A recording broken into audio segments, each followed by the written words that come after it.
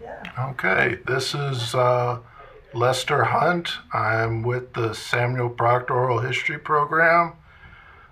Today's date is Friday, October 14th. I am joined by Scott Camil, and we're going to discuss the Memorial Mile. So I go to my questions. Thanks for spending the time to do this, Scott. Sure. The first question I have is when and why did the Memorial Mile start? So what happened was I saw a film called Arlington West.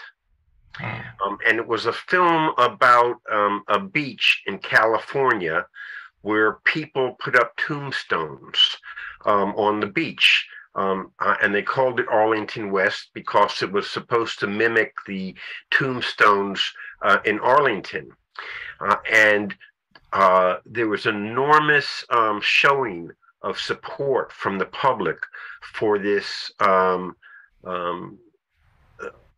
thing that they were doing on the beach with the tombstones. And people came to the beach from all over, and they treated the tombstones with great reverence. And they interviewed the people that were there for the video. And I saw the interviews and I thought, wow, this is tremendous. This is really, really good.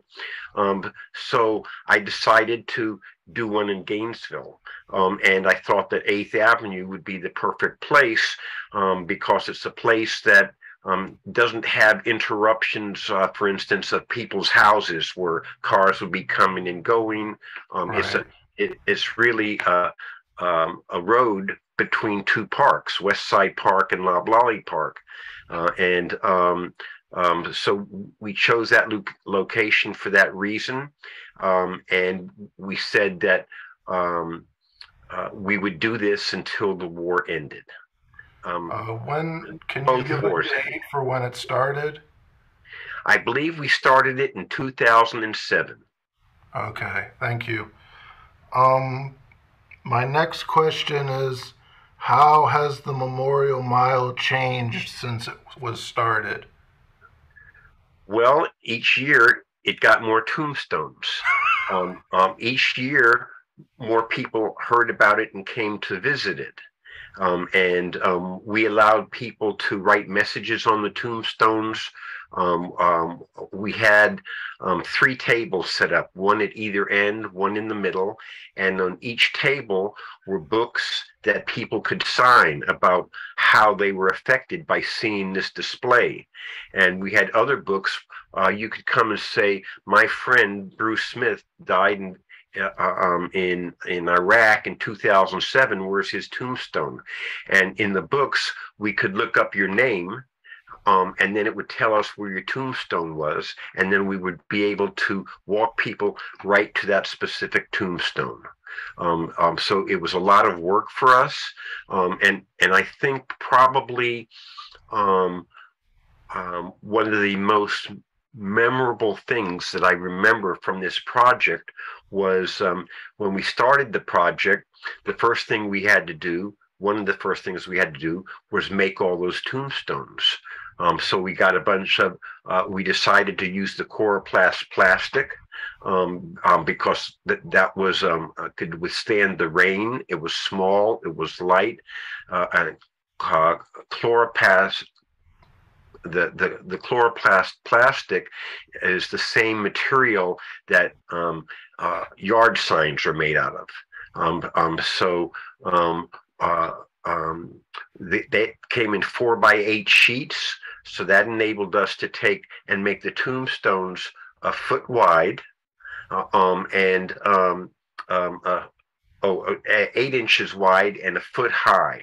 And that way we could get the most tombstones out of a 4x8 sheet of plastic. Interesting. We cut the tombstones. Then we had a meeting over here, and there were tons of people at the meeting. And I printed labels we went to a place called iCasualties.org.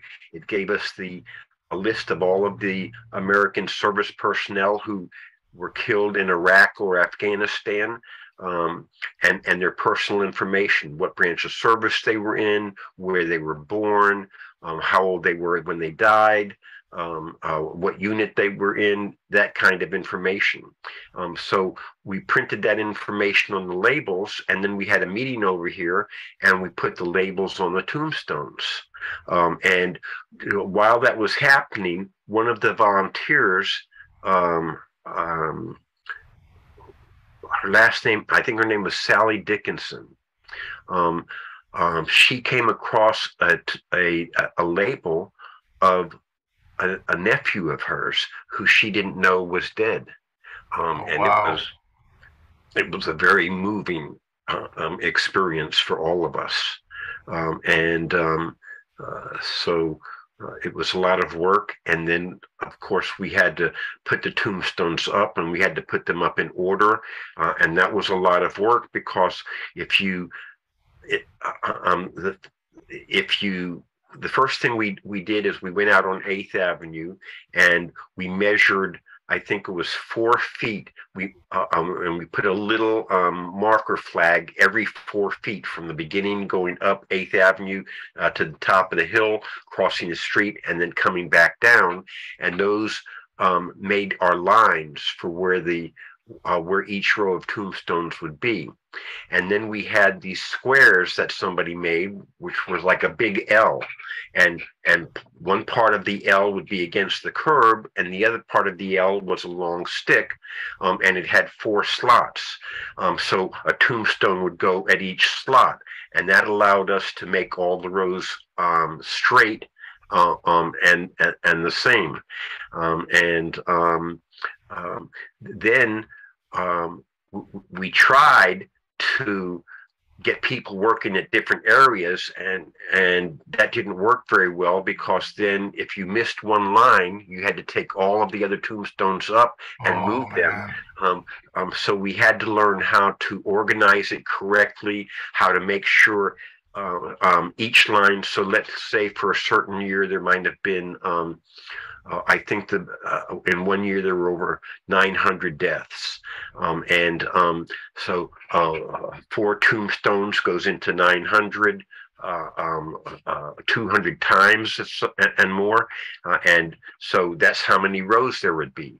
So in order to make it easier, we put the flags first for each row, and then we put a marker up, and the first marker said Afghanistan 2001.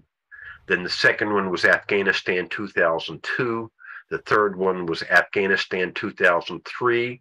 Then the next one was Iraq 2003. And they went like that, all the way up and all the way down. And so we knew how many tombstones there were for each year. So we'd count we'd count the flags, and then we'd put up a marker. So for instance, the first one, there were 12 deaths. So that meant 3 rows. So we put up the first sign. Then there left 3 rows for tombstones. Then we put up Afghanistan 2002, left a number of rows, and did that. And then somebody would double check to make sure we had enough lines in each one before we started putting the tombstones in. And then we started putting the tombstones in, and before we could go from 2001 to 2002, somebody had to say, okay, we got it right. And so it was a lot of work, especially in years when you had hundreds of rows of tombstones. And then the public came, and the public was really, really moved by this display. We would take people to tombstones that they asked to visit. They would write personal messages on the tombstones. Very, very powerful. So all of those tombstones now live at my house in the boxes. I think I have 90 boxes of tombstones. All those tombstones are in each box. So a box might say Afghanistan 2006, box one, Afghanistan 2006, box two. And when you open up a box, there's a list on the top of the box that tells you what the first tombstone is, what the last tombstone is. You check to make sure everything's in proper order. And then setting them up would take a bunch of volunteers. So one person would be holding the square and two other people would be putting the tombstones in that four slots of the square. And then somebody else would be standing up looking at the master sheet, making sure that the names are right and in the right order. And we'd start setting up around 11 o'clock at night on Friday night, and we'd finish that setup around 7 a.m. Saturday morning. So we had 100 volunteers that would work from 10 o'clock at night on Friday night until 7 a.m. Saturday morning, working all through the night, setting up those tombstones. And in the dirt where we had to put the tombstones, there were red ants. So people were getting bitten. A lot of people were old, and it was hard for them to be down there and doing that kind of work.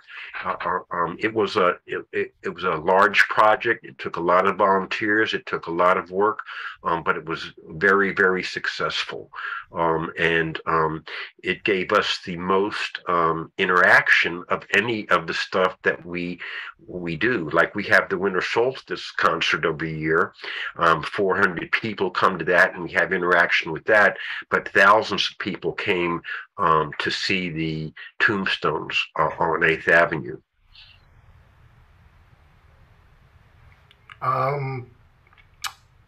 So I'd like to know what kind of feedback have you received from other veterans who are not members of Veterans for Peace?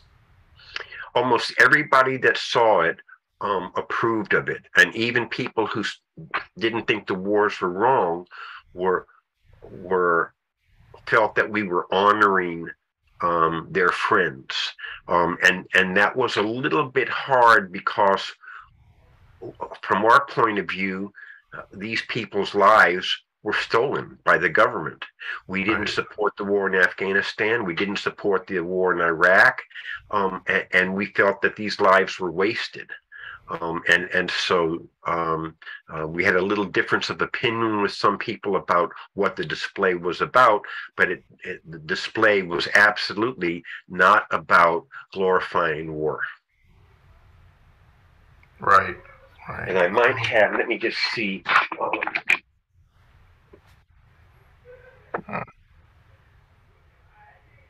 I just happen to have a sample tombstone that I'm going to show you. And so this is what the tombstones look like.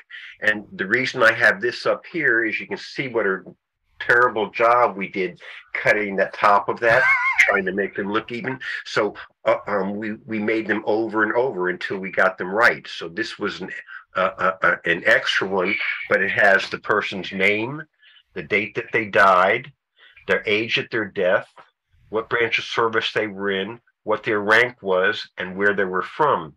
And then in the bottom is a little number that, can you see that little number? Barely. It's no, like 4. So that little number, each tombstone had their own number on it, and that's how we kept track of the tombstones. So this particular tombstone, the number is A 2064. And what that means is that this person was the 2064th American service person to die in Afghanistan. And that's how we kept track of all of the tombstones. And then when people would visit tombstones, we would put a flag in the top to indicate that the tombstone was visited, and people would write messages on the tombstones. And so when you would come down 8th Avenue and look at the tombstone, you'd see a bunch of flags on top, and those were the flags of people whose loved ones and friends had visited them. Wow. And then what happened is one weekend we had a lot of rain, and the labels got messed up.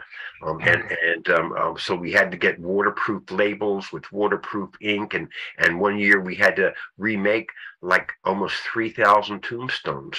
And there was then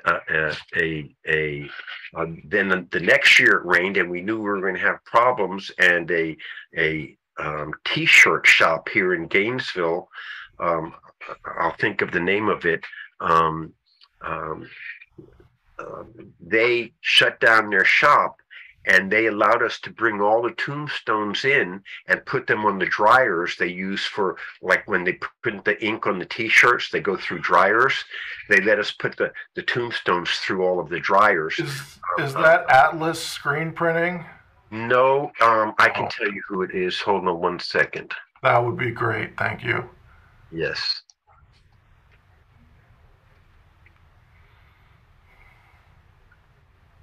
Here it is.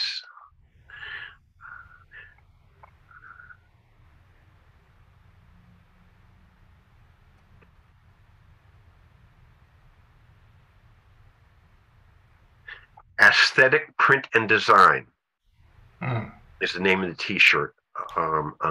Aesthetic Print and Design. And Jonathan Hamilton and Casey Donnelly were the owners. They still are the owners, and actually they still make our T-shirts for us.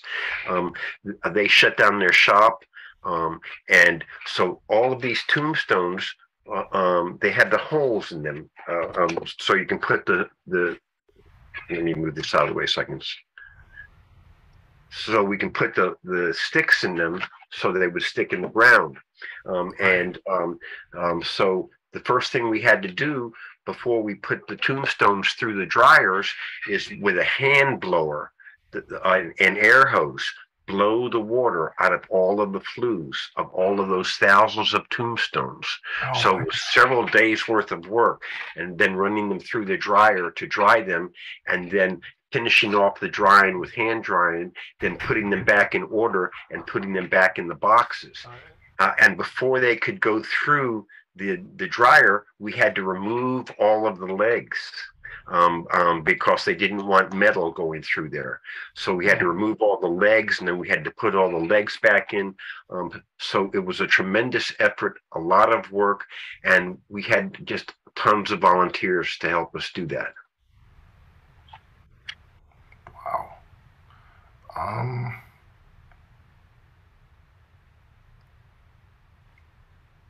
Well, you've already answered my other question, which was about the physical demands of setting up the event. So, well, I want to talk a little bit more about that, because the display was up for all day Saturday, all day Sunday, then Monday, which would be Memorial Day, until sundown, and then at sundown we would take all of those tombstones up. And so all the volunteers would come back, those tombstones would come out of the ground, they'd be wiped down and put back in the boxes in the order that they were supposed to be. Then they would all come to my house. We would have the volunteers come over here. It would take several weekends. We opened up each box. We made sure the tombstones were all clean and that they were all in the correct order, and then we put mothballs in the boxes, sealed the boxes, and stored them away until next year. The amount of work having all of those people come to pick the tombstones up, to clean the tombstones, to put them back in the boxes, was a lot of work. And then during the 3 days, we had people on site to take care of the tombstones. So we had 3 tables set up, one at either end and one in the middle. So 2 people at each table. So you could come to a table and say, my friend Bruce Smith died in Afghanistan in 2007, take me to his tombstone. So we'd look it up in the book where that tombstone is, and then we would one person would walk that person to the tombstone, and one person would stay at the table. So normally there would be one person at each table, and then the second person's job, if they weren't showing somebody a tombstone, was walking up and down 8th Avenue, and the wind from the cars would blow tombstones over. It was their job to put those tombstones and get them back. People would throw cigarettes out of their fucking cars and stuff like that.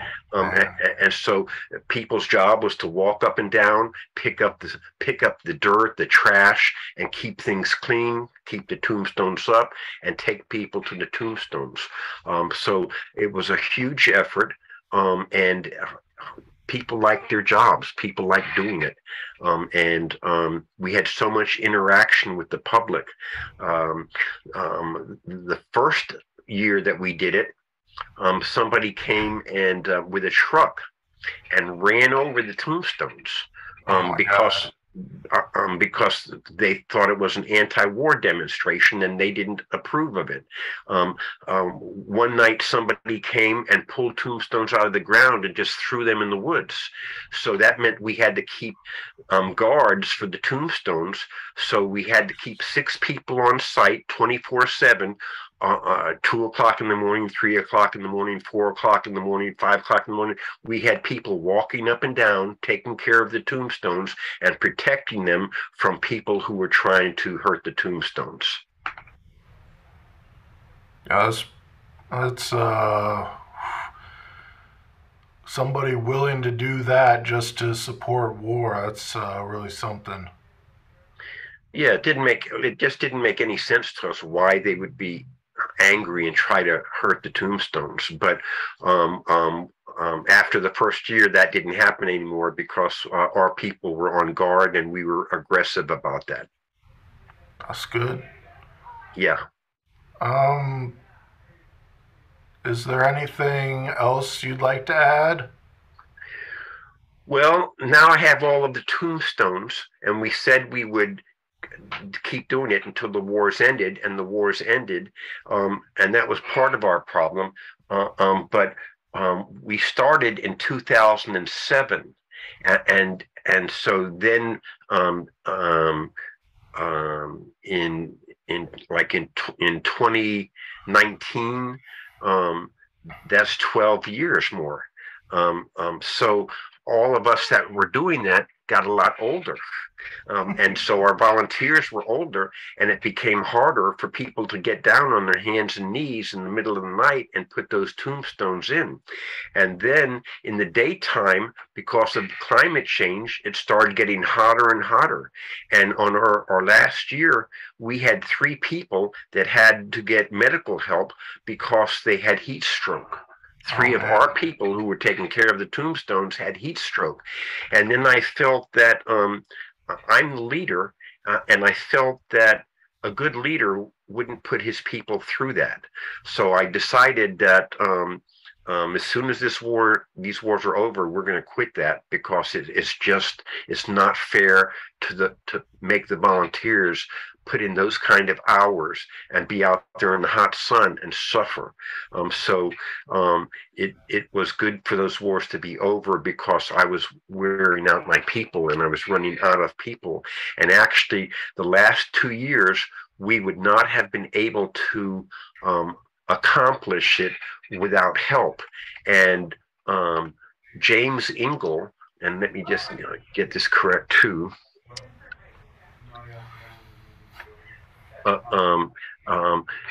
James Ingle brought a bunch of volunteers from the International Brotherhood of Electrical Workers, number 1205, which is a local one.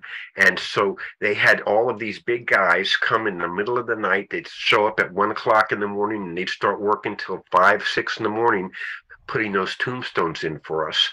And without their help, we never would have been able to finish it. So the last 2 years was really the cooperation between Veterans for Peace and the International Brotherhood of Electrical Workers for us to accomplish our mission and put those displays up. And the ground got harder and harder, and it was packed really hard. And in the end, you can see the tombstone has 2 pegs on the bottom. In the end, we had to come out there with ice picks and hammers and make the holes to put the tombstones into the holes, because trying to push the tombstones in from the top would bend the top, and it would hurt the tombstones because the ground was too hard to push the tombstones into the ground. So it became really a lot of hard work, and having these union guys come out in the middle of the night with their tools and make holes for us helped us to accomplish that mission. So that never could have happened without James Ingle and the International Brotherhood of Electrical Workers 1205. And that was really important, and I should have mentioned that first on about the help that we had from them. How do you um, look for volunteers, like people who may not be veterans but are interested in helping your organization? How do you find people like that? Well, some people would come and they'd see the display and say, "Hey, how can I help?" And so I kept track of their names and stuff. Some people just wanted to come and help take down. Some people wanted to come and help put up. And I also put a lot of pressure on my members. This was our project, it was our mission, and it was our duty to accomplish our mission. And we said we were going to do it, and that meant that we had to do it. And I'm a Marine Corps sergeant, and I run a tight ship, and we just had wonderful volunteers, and we were able to get that work done. Okay. Now, all of those tombstones live here. And all those boxes of tombstones are here. We don't put them up on 8th Avenue anymore. I would like to see something happen to them. And I told Paul that if they ever wanted to do something at the Oral History Project, or something, some kind of a historical thing at the University of Florida, I would donate all those tombstones if they would make use of them. So that those tombstones represent history. They're here sitting in boxes. Nobody sees them anymore. I would like to be able to have some way for them to be used. It sounds like it could be useful charting the ups and downs of death and the conflict. Like if you could make a graph, I could see somebody doing that. So we do have a graph that we used, and actually, let me show you stuff behind me. So you can probably see those charts behind me. You can't see what they say, but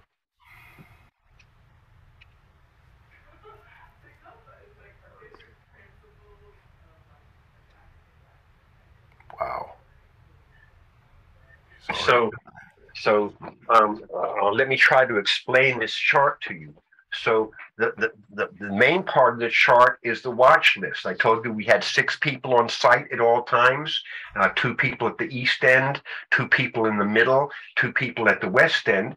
And these are the names of the people who would show up, what time they're supposed to show up, starting at 6 a.m., going all the way down until we take down on the 3rd day. So this was the watch list of all of the volunteers I knew who was supposed to be there at what time and who was supposed to relieve who. So if somebody said, "Hey, Scott, my relief didn't come," boom, I'd look at my chart, I'd call that person up and say, "Hey, where are you? You're supposed to be there."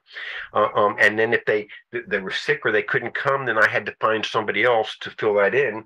I had lists of names of who I could call. So now I'm going to go to this list up here. So this first list tells you those boxes of tombstones, who's in charge of each box. So here, Afghanistan 01, Kirk and Janet and Mark were in charge of that. And so when the boxes would come, we had people who were in charge of those boxes. These were the people that came. These were the people on their teams that helped put those tombstones into the ground. Then before we did that, this was the setup layout. So the first thing that happened is those first flags would go up, and that started 11 o'clock at night. Bill would come with his team, and they put every 4 feet one of those flags, and then um, somebody else would come with a flag wagon behind them so they could have the flags to do. Then the next team would come up and they would put the year layout, Afghanistan 2001, Afghanistan 2002, by counting the flags that were up. Then the next people came and they would do the box layout. So we have trucks full of these boxes. Someone's going to come down 8th Avenue and drop a box off of tombstones at each place that are supposed to be dropped off. So that was the people who dropped off, who marked where the boxes would go. Then this was the final layout check to make sure that we had enough flags for each year of the amount of deaths that we had. And then the cost of war set up, who's in charge of delivering the boxes in the trucks, and who brought the boxes from my house to the event, and what boxes they brought of tombstones, so we could keep track of everybody. And then the tombstones that had flags on top of them, David and Judy would come at 5 a.m. and they had a list of all the tombstones that got flags on top of them, and at 5 a.m. they would go down 8th Avenue and put American flags on top of the tombstones that they were supposed to do. And then we had water coolers at each tent, and who was supposed to bring those water coolers, and who was supposed to bring the ice, and who was supposed to bring all the other materials, was all listed there. And then this final one is so this says Afghanistan 2001. There are 3 rows, and there were 11 deaths. In Afghanistan 2002, 12 rows, 48 deaths. 2003, 12 rows, 45 deaths. 2000, so this told Afghanistan, and Afghanistan, Iraq. So this told us how many deaths for each year, how many rows we would need for each year,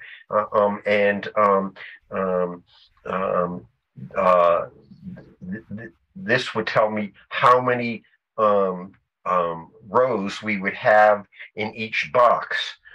So we knew where to place the boxes. So all of that stuff was laid out like this. And with this thing right here, I organized how everything got done. That's a very impressive chart. And so if somebody would ever take those tombstones to do something with them historically, they would also get the charts. Okay. And you can see, so I was a Marine Corps sergeant. I was a platoon sergeant. And so the Marine Corps taught me, okay, this is our mission. And in order to accomplish our mission, we break the mission down into the steps that are required to get it done.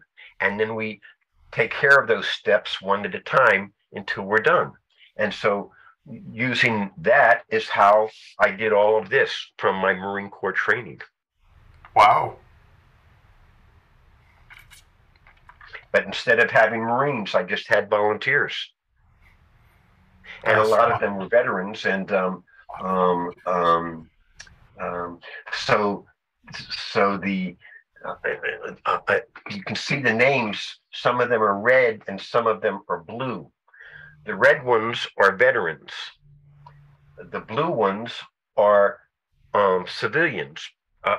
So for instance, I'm a veteran. My wife is a civilian, but we had to make sure that we always had veterans at each time. We never had all blue. We made sure that there was always veterans intermixed with everything, so there always be a veteran. Okay. And these are my supporters, and so for instance, you know who Paul is? So here's Paul Paul's Ortiz. name. Yeah.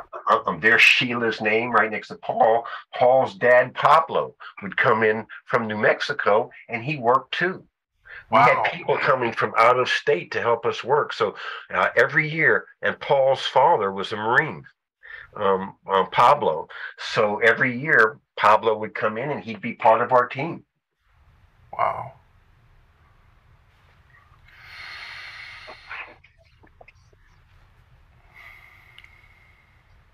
Put that back.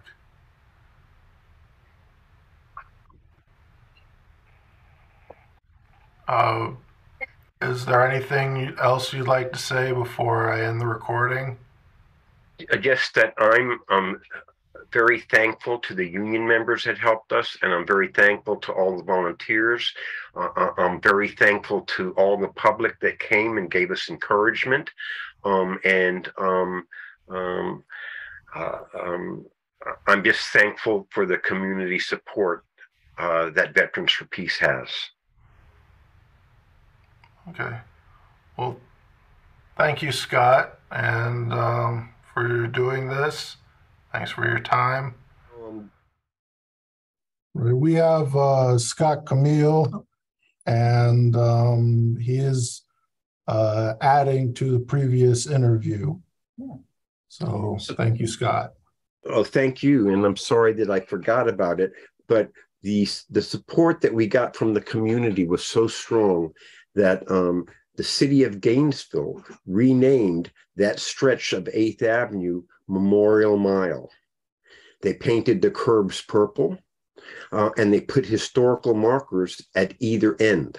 So when you come down 8th Avenue, you see the purple sign that says Memorial Mile. From either end that you enter 8th Avenue.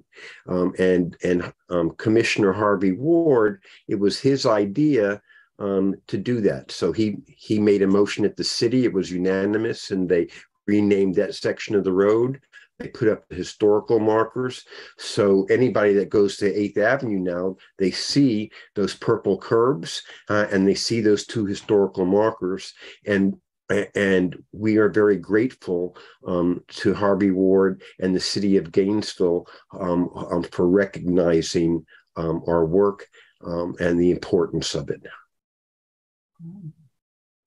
Is there anything else you want to add, Scott? I'm sorry, that's all I can think of right this minute. Okay. That's plenty. We got some great information. Thank you. Okay, and for, if you ever wanted to add to it, for instance, by coming to my house and photographing all of those boxes that are stored in the shed, or opening up a box and looking inside of them, and taking some pictures of that, so to make it a little stronger, you're more than welcome to do that. Okay. Okay, that's all I can think of, and thank you so much for being patient. No problem. Thank you. Okay. Thank you, Scott. Bye, my friend.